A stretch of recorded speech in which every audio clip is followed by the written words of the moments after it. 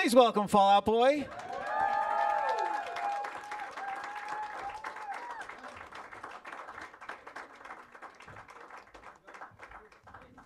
Welcome, guys. Thanks. Welcome to the lounge. Welcome back to the lounge, I think, right? Thanks. Playing the Metro tonight, sold out show. I don't know if you know this, but it's a very popular ticket. We've heard. It's a popular ticket. People are calling in the hundreds. And how mean we are, we're making people call on the phone to win these tickets. 591-8300. There we go. Right. It was me when I was 10 years old. You know, That's what I was going to ask. You know, up in Wilmette, calling, even Q101 back in the day to try to win. This is how we would win things. Exactly. I never won. You never won. But a lot of people are excited to see you guys play the Metro tonight. We're excited to play the Metro tonight. It's been a while. The first time you went to the Metro as a fan, as a going to a show at the Metro early on, before you playing the Metro, have any memories of playing there or going there and seeing a band there? I think I saw the Smoking Popes there once, back in the day, maybe. Yeah. How old were you then? I was 17. Yeah, it's a long story. Okay. I've seen a lot of shows there, so it's hard. I kind of can't remember my first one. One of the most affecting ones was Get Up Kids and at the Drive-In. I was in high school and I was like just blown away. And did that flip the switch for you guys, saying, "Oh wow, this is what I want to do. I want to be on that Not stage"? necessarily, because I had seen, we were all, all of us were punk kids, so there would be shows in basements and whatever. But there was something about the Metro seemed like this other level. If you made it to the Metro, that was like, ooh, you're probably in tune. It's like. And that first time you played the Metro stage. Possibly. Possibly. And then we played the Metro, not in tune. Do you remember that first show? And what went wrong, perhaps? A lot of things went wrong, but you're so, over the moon about it. It was crazy. I remember it was one of those free shows where you were allowed to give out tickets. And Pete and I went into Kinko's, and, because Metro said, you give out as many tickets as you want, because you're this little band that no one's going to come see. So we printed as many as we could. And I remember we went to like a Kinko's or whatever, and the lady was like, "I see you counterfeiting tickets over there." Wow. Remember that? Kinda. When's the last time you've been to a Kinko's? Anybody? Anybody? Yeah, that's what we had to do back then. Well, congrats on the new album, which comes out on March 24th. So much for Stardust. And what we know of it so far, the second song was released today. 5 years since the last album was out. And what led you to decide that now is the time to put out an album and put out a Fall Out Boy record? I mean, I feel like when we were, during the pandemic, we were all, with our families a bunch. And I think when we talked about it coming out of that, like to leave and leave your family, it has to be for something important. It can't just be like a whatever show or something like that. And so we kind of talked about making music that's important. I think also for like a band, like if we're over 20 years in, like there's like if you're just going to put out placeholder music, you should just not put music out. I think, it just doesn't make sense. And from being a fan of that. And we also talked about, like Metallica, like a band like that has been a band for so long that people have all these different entry points to Metallica, right? So like your favorite album and my favorite album might be different, but we can debate it, and I think it is like debatable. And I think that Fall Out Boy has some of that, and we hadn't made a record that tried to encompass all of our eras, like make the ultimate like Fall Out Boy record. And so I think that all kind of went into this one. And you had said in an interview that you watched that Metallica documentary. I did. That really resonated with you. Yeah, because I don't really know why. Like when you just get time completely wrong. I was like, oh, they've been a band for like 40 years. But I was like, no, they've been a band like kind of the exact same amount that we have. Yeah, it's weird because you remember thinking, watching that movie, like, wow, this is a band that's really been in it for a long time. And then you get there and you're like, oh no, like we've been there, we've been doing it that long. It kind of time flies, doesn't it? So. And the similarities with the approach of the Foley album, which was not as popular as the other albums, but something that was significant to you guys.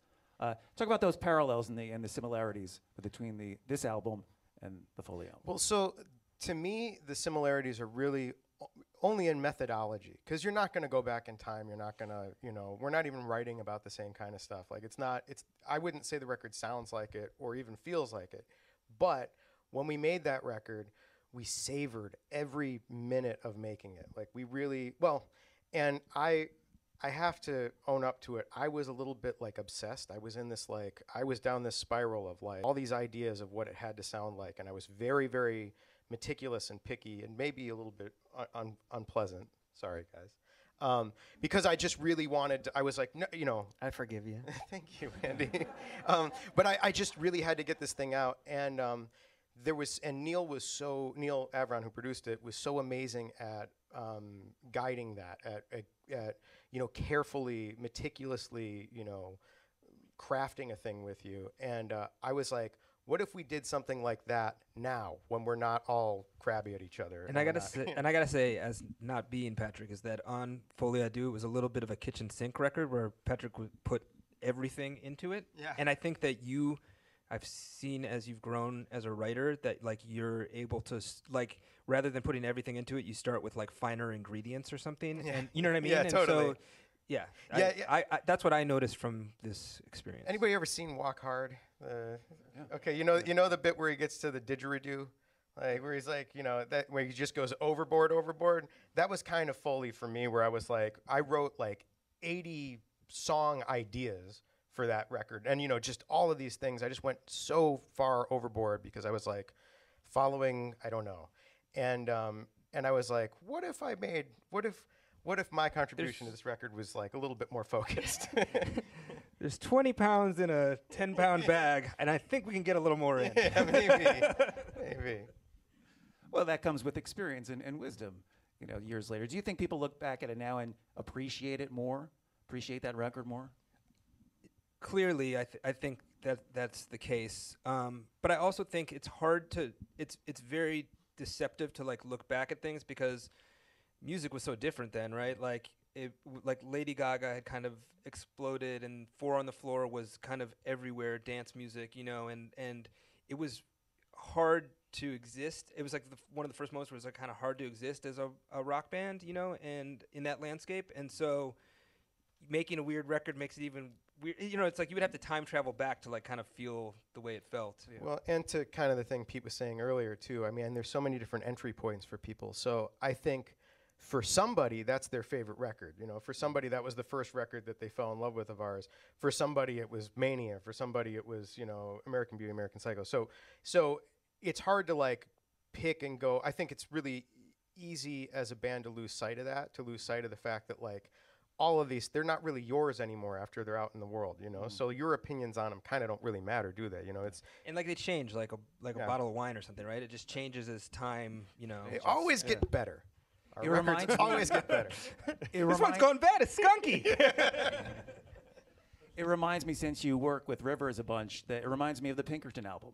At the time, people didn't care for the Pinkerton album. Which is because I remember that. I remember listening to it on Q101 and being obsessed with the record.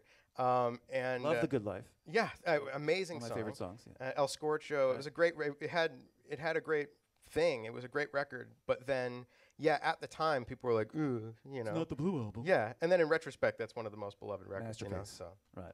There's this renewed interest in like the 2K emo and pop punk sound, and you guys are certainly part of that, and certainly part of the history of that.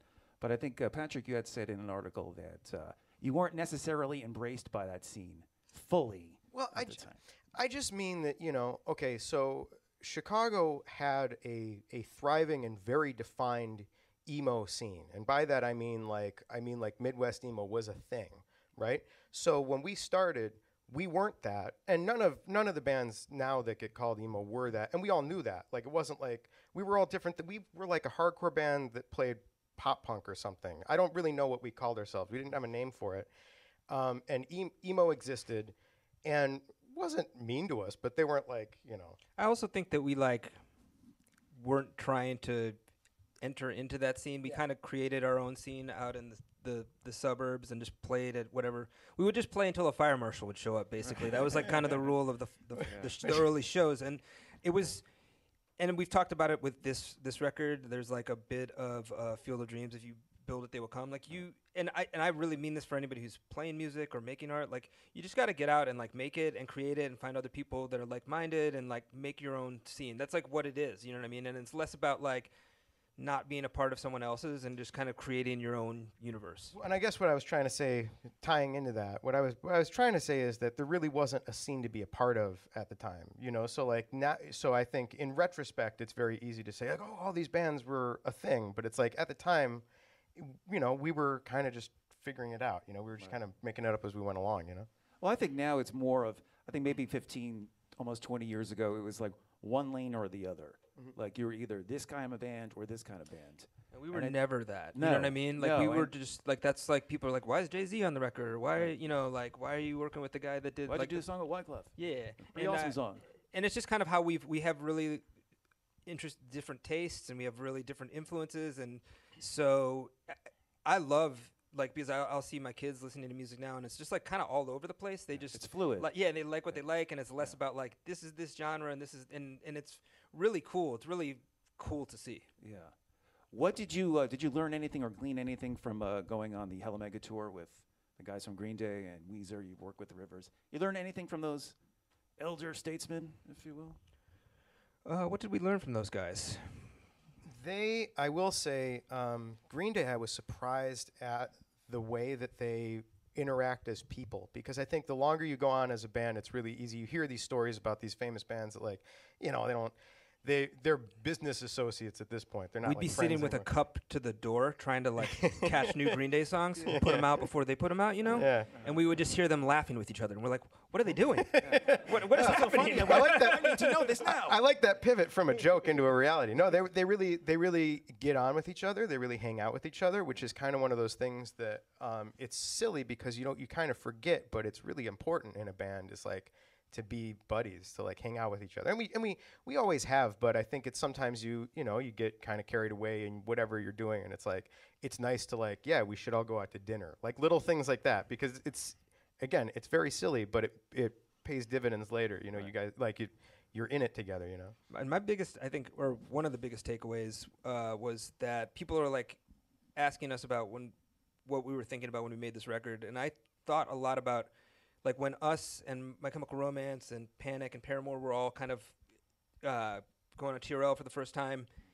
I think Green Day could have easily just gone and been like, we'll just make some like music like this, and we'll just and instead they made like an insane record, like an insane rock record, and Boulevard Broken Dreams, and like Right. it, and in a weird way it was like adjacent to us, but you felt that it was like spiritually bigger than all of it, like they'd been doing it since the 90s, or whatever, and I think that really, the idea of that, of being adjacent to what's happening right now but not going and trying to like rehash something, really informed this record. Yeah, there's a big difference between following your inspiration and being inspired by the energy of a thing that's happening, and being your dad putting on the cool T-shirt and being like, hey guys, like. And plus, I would think authenticity is just so important now in 2023, where your fans know if it's real and you're connected to your art. Yeah, and I think in a time where complete inauthenticity is kind of everywhere and prevalent everywhere, like like with FOMO, and like I think that in any kind of art, being authentic cuts through a little bit. Yeah. And we made these people call to win tickets. Wow. Thank you on guys. the phone.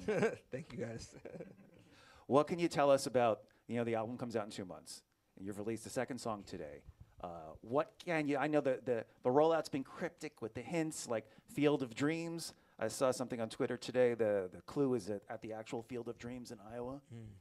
Is that something that you guys come together and hash out ideas? Is it Andy, is it your ideas to really get these really cool, clever clues, like? I find out when you do, so. Okay. It's all good. So what can you tell us without telling us anything? Or I'll give you, I like in the Love from the Other Side video, when Grandpa Pete is pulling out the book from the bookshelf, and you see the other books on the shelf, and you see the titles. If you look closely, they're like references to books and bands. Right. Yeah, I mean, I think that we always will make like some subtle, like if it looks too much like a clue, it's probably not actually a clue. Okay. So like there's Okay. just head nods to bands. Like Catch 182. Yeah, those are just like honestly. Good Charlotte's Web. I saw Yeah, there. they're just friends or It's whatever. But as far as the album, I don't know. I would say, what could we say about the album? So like to me, okay, I'll say something about the album. Is that it's like we have this face, this smiley, frowny kind of face, and the album itself kind of has two sides to it. Like there's this side, that's this speech that that Ethan Hawke gives in Reality Bites, where he talks about he never knew his dad, and then while his dad was dying, he gives him this pink seashell, and it's got all the answers, and he's like, well, I guess there are no answers, and it's kind of like this nihilism, right? Like it's like the nothing matters, so I'll just do whatever, and so that's one side of the record. But I think we thought that you've heard that before, or we've seen that kind of art before. So we also the other side of it is kind of more the Field of Dreams, and that's where Kevin Costner. And these are two movies you should watch, even if you don't like sports or don't like the '90s. They're both great. In that movie, he lives on a farm in Iowa, and he just talks about how his dad, like, he never got to know him before he was old, and his dad never did anything crazy. So he just does one kind of crazy thing where he builds this field. And that's the whole thing of like breaking out of that nihilism, is like you have to do something crazy. You got to do something, like you got to just go for it. You know what I mean? Like you have to just do it. Right. Especially if it's in your heart, because Totally. you get one turn at life. Totally. And when you're sitting at the end of your life, you want to look back and go, "Oh, I should have done." And it's this, I short should have and done it's that." long. You know what I mean? It's Right. both. And I kind of just wanted to add too, because you were talking about there's this groundswell of renewed appreciation for a lot of the stuff that happened, and the early 2000s or whatever musically. I didn't know that. I didn't know that when I started writing the record. So it's definitely not. It's definitely more related. Like I wanted to make sure that it's a record that, we're still the band that made Mania 5 years ago. We're still that band. But I wanted to make something in a very different way. Like I wanted to take our time. So it's funny because you look at it and there's a 5-year gap, but we were working on the record for a lot of it, a lot more than we've worked on other records. So I'd say more than anything, I can't wait for people to hear it because we savored it for so long. Like I really put a lot into it. So. And how has your film scoring and TV scoring work? Does that translate into the new album somehow? There's some influences? Yeah, definitely. It was really different because this time around, I didn't have to I was always relying on somebody else's expertise. I would hum a thing and be like, I don't know, and then maybe the strings could do like this. And this time I was able to, I was writing out. There's a decent amount of strings and horns and orchestration and stuff across the record. I mean, there's a little bit on Love from the Other Side you can hear, but We rented the ArcLight in Los Angeles, LA. and we just played E.T. continuously for like 1,000 days in silence, and he just wrote the record to that. So it's, I don't know, it's pretty good. I like that visual. Is that the next clue? Is that the next clue? Is that the next seashell clue? I'm trying to follow right now. Yeah. I'm very lost. I'll be honest. Well, the video that you released today with Rivers, if you haven't seen it yet, no spoilers, it starts at Pink's, which is right a couple blocks from that. It is. It location, was so. convenient for Patrick. Yeah, because And, apparently I was living at the ArcLight watching E.T. So. And another no spoilers. You own stunts? You own stunts? I don't know if that was a joke. I didn't do all of my stunts. I don't know about these guys. I can't remember. Right. I was kind of. Patrick, I am. less is more, Patrick. Less is more. Well, I did a stunt that. What you're saying and not saying. You did a stunt. There's a stunt that got cut, and I was kind of bummed. All right. Get online and watch. He's like Tom Cruise, does his own stunts, baby. There you go. I'm also very short. Yeah. So. The show tonight at the Metro, very, very exciting for Chicago and these fans, and the fans that really have been just calling for these tickets. It's an excitement that, thank you for bringing it back to our medium, our radio medium. It's really exciting to just see and hear the enthusiasm and the despair and the pain I have of people to winning tickets. I have to say that as an artist, if anyone here plays music, or anyone who's listening plays music, hearing your song on the radio is a really the way it's compressed and the way it sounds, and the DJ talking into it is like one of the. It feels like you baked the cake and somebody was like, came in the shop one day and ordered it. You know what I mean? You're like, Yeah. this feels so. It feels very that cool. thing you do moment. Totally. Yeah. And it sounds good on this end. Is that a clue? Oh, is it? Maybe it is. You're looking back in a year. Say you're back here in a year. You guys have key cards, right? You can come back anytime. Right? Oh, cool. Okay. You're looking back in a year. You're going to say 2023 was the year we accomplished blank. Oh, wow. What do you hope to accomplish? Like, What should we accomplish this year? What can we do? I don't know. Can okay, think about that for a It's second. too big. Maybe of a I'll finally question. figure out Spanish. I don't know. But I'm going to ask you about, since another clue that I saw, I remember seeing this a while ago, Celebrity Family Feud with Weezer. You guys make it to the final round, and Patrick, month that begins with A. I don't. I barely remember. You that blanked episode. on it. Was that the one? It's the month you were born in. Yeah. Yeah. But was that the one with Steve Harvey? Yeah, host Steve that show? Harvey, yeah. Yeah. Okay, so in between takes, he would because when you're up there, You're probably in- distracted by his mustache. No, he just says crazy stuff, and everything he says, I'd be like, "What?" And then there's a question, and I was like, "Wait, what did? We're not okay." He's one of the funniest of all time. So funny. Yeah, it was kind of, and I'm also, I'm a little bit of an anxious guy, if that's not obvious. So, Yeah. so it didn't really, me under pressure on national TV. That's a way to really get good answers out of me. We still love you, man. It's really hard to come up with stuff. It's on also that like show. it's very easy when you're like the next person. You're like, just say it, and then, but then when it's your turn, it's. I would say as far as accomplishments, I don't know if this is an accomplishment, but there's a lot of places that we since the pandemic have not been able to return to, and I would hope in 2023 that we're gonna get around to we got a lot of friends, a lot of fans around the world that we haven't really like gotten to play for in a long time, and so I hope we get to do that. And what locally here too. Like I'm sure the ticket demand for your friends and family from here has been a little high. Yeah, I thought it was funny because Metro holds how many people and 1,100? between family and friends already. It's like, well, Yeah. we'll probably have to just come back at some point. I think. It came up on my Facebook memories, I think, yesterday when you guys played Lincoln Hall in 2015. And I think I was sitting next to you on the balcony. Was it your parents? Were your parents Probably, there? yeah, my I think it parents was were your there. parents that were there. And that came up as just a random memory. That was 8 years ago. Yeah. Yes. Crazy. So you guys are back. This is Fallout Boy. Thank you. Thanks.